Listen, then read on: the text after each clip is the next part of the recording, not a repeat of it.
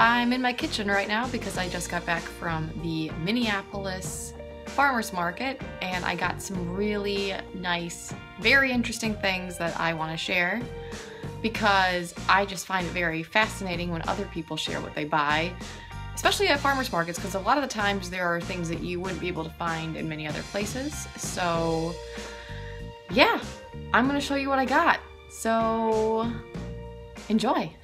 All right, the first thing I got from the farmer's market is this dip from Dina's Gourmet. And they had free samples sitting out there, and they also were running a back to school special, so it was $1 off all of their dips, and I went with the Bloody Mary dip. It is a little bit zesty and all around just delicious. They had it on crackers for a sample, and it was just so good. I can almost imagine having it on like a wrap or with veggies or chips, and oh my gosh, I thought this just tasted so stinking good. So I got that, and then next I got, let's see, it is this wild rice bratwurst, which I had never seen wild rice bratwurst. Very intrigued by it. It's from Uchette's Homegrown Pork. And it was only $6.50, which I thought was a pretty good price for being kind of a more high-end sausage type. Christopher and I usually eat a good amount of cased meats, so I thought this one looked like a really good one to try. And okay, so next I got, this is going to be kind of random, but I got a cookie. It's from Mon Petit Chéri. And it's a birthday cake cookie. It looks like a party. Like, seriously, it's so soft, and I'm really excited to try this. I'll probably eat it probably tonight. Looks really good. Sprinkles. I mean, I tell you what, if something has sprinkles on it, I'm usually all game for it. So, yum.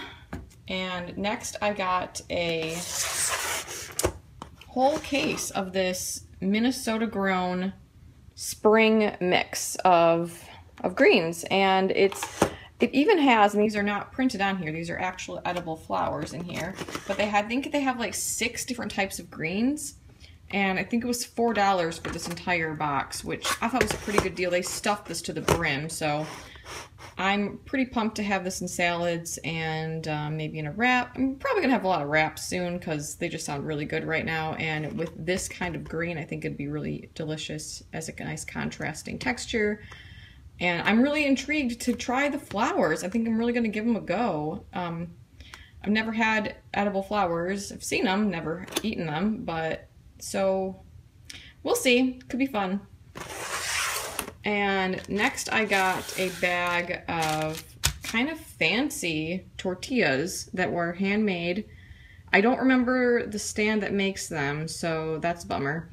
And they kind of like match texturally to my countertop, so that's kind of interesting. But they are, I think they're some sort of chili flavoring of some kind in the mix. So I thought this would be really good with tacos. Again, good with wraps. I just think because it's already seasoned, it'd be a good base for really any kind of concoction I want to throw in there. So typically I usually buy just pretty plain Jane tortillas, but I thought this one looked like so much fun. At the stand that they sell them at, they have so many different flavors as well. So this is just the one that I thought would be the most useful right now, since Christopher and I are also gigantic taco fans. So pretty excited about that. And then next I got some, here, let me see if I can, yes, there they are. These are the tiniest, cutest little eggplant guys I've ever seen. And I just really, if you know me at all, you know I like miniature versions of things. So these kind of caught my attention because they're so tiny and cute. Like, look at that, so cute.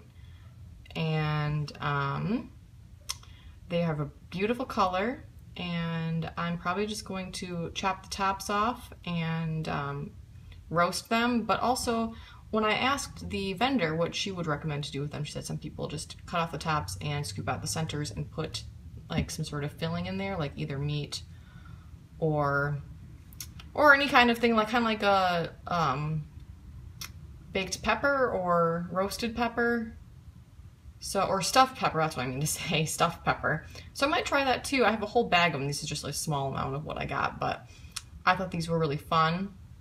And I'd never seen them that small before, so I was hooked.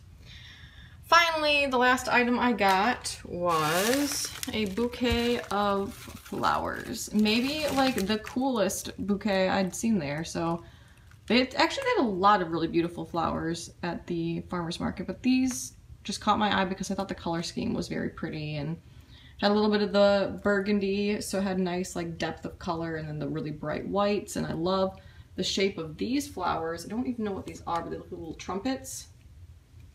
Very cute, and I love the greenery, and like this one I think is so cute too. Just love the shape of the leaves. They smell amazing. Oh my gosh, I'm so excited that I have flowers in our apartment again. It's been so long.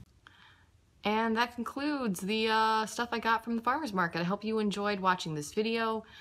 What have you bought that you liked at farmer's markets recently, or just any old market in general? I'd love to know. Let me know in a comment below, and happy eating, happy weekend, happy everything. Bye.